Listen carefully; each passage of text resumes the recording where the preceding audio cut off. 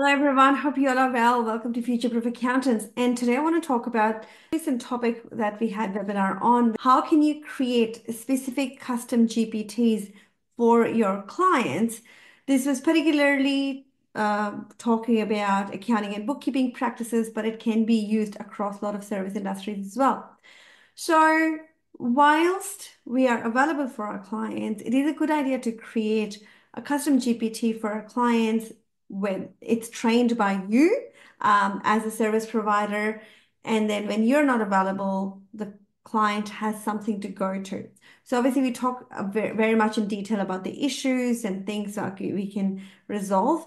But my favorite thing that we talked about in that webinar was the three phases that would really help in creating a good and successful GPT for your clients. So number one is a preparation phase where you identify the client needs, you discuss their pain points, or you actually create based on your understanding of your client pain points and then launch it across all your clients. Then you will gather the data, you will collect all the frequently asked questions, and getting clear exactly what is the goal of GPT and working around it would be your first phase.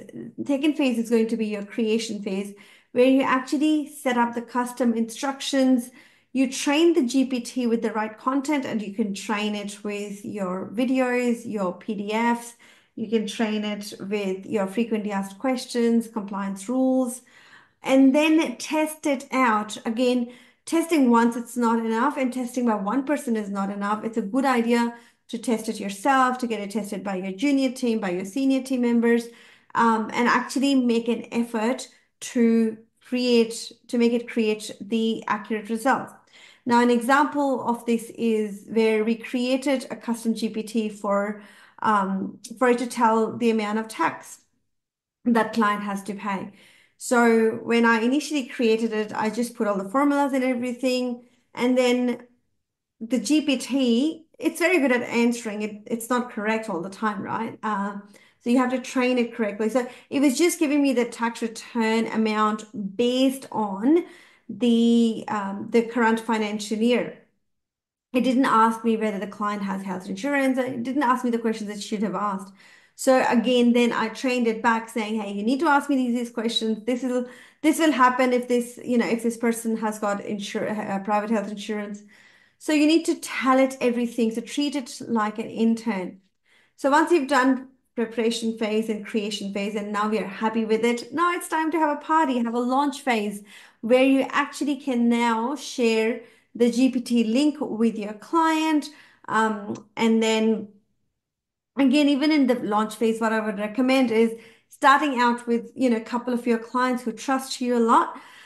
And then once they have successfully used it for a month or 2 months, then you can launch it to the whole market, and then you've got this extra service. And that's what we need to do. We need to be ahead of the technology game, create some really cool stuff for our clients so they can rely on us and we can provide best service. I hope you found it useful. I hope you will get into your preparation, creation, and launch phase for your client's GPT service, and I'll see you next time. Bye bye.